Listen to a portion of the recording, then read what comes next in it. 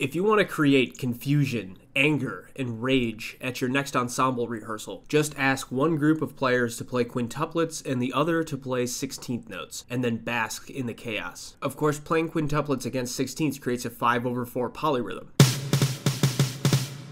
But what is a polyrhythm exactly? A polyrhythm is two or more rhythms that are played at the same time that do not evenly fit into one another. The only common divisor that they have is 1. These are polyrhythms because they cannot divide evenly into each other, and these are not polyrhythms because they do divide into each other evenly. Polyrhythms also have the idea of tension and release built into them, and this is more apparent the more complex the rhythms become. There's a point in the beginning where the two rhythms line up, and then as both rhythms progress, they become separated more and more, causing tension before coming back together after a certain amount of beats.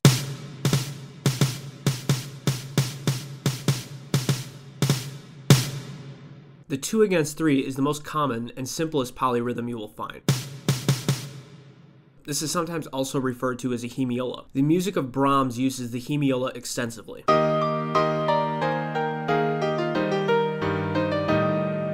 In this example, we can see that the left hand is in quarter notes, but the right hand above it is in 8th note triplets. I added some accents to make it more clear, and if we distill that first measure down to just beats, the 3/2 polyrhythm becomes very clear. For the less complex polyrhythms, the easiest way to both understand and perform them is to learn their composite rhythms and then assign a mnemonic phrase to help you remember the rhythm. A composite rhythm is the sum of rhythms happening in various parts. So for example, if one voice plays only 8th notes on the beats, and another voice plays only 8th notes off the beats,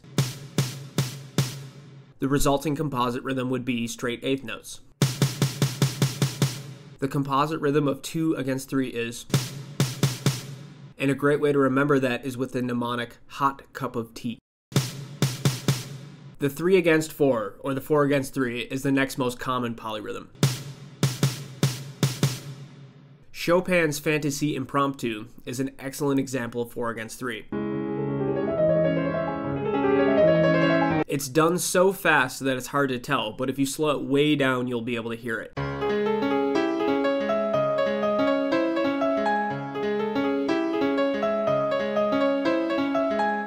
So the composite rhythm for 4 against 3 is,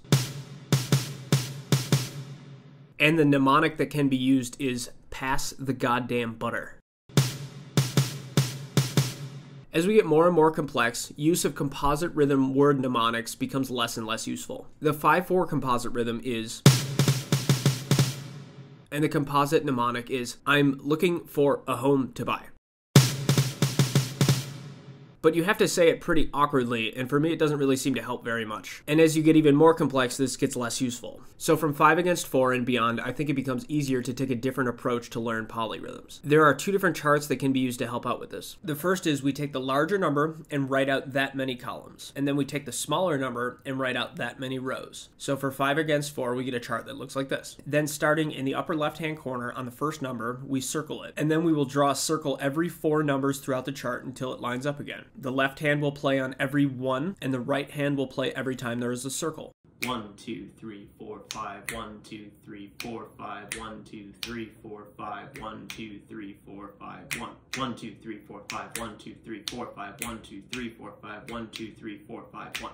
The other chart that we can use involves the lowest common multiple. We take the 2 numbers and multiply them together to find the lowest common multiple between them. For 5 against 4, this would be 20. We then write out 1 through 20 in 2 different rows. One gets an X every 4 beats, and the other gets an X every 5 beats. Assign your left hand to one row and your right hand to the other, and then count through in a similar way that we did in the last one. So let's try one more difficult one. 6 against 5. All the same rules apply. So we'll create 6 columns and 5 rows. Left hand takes all the 1s, and right hand will take every 5th note.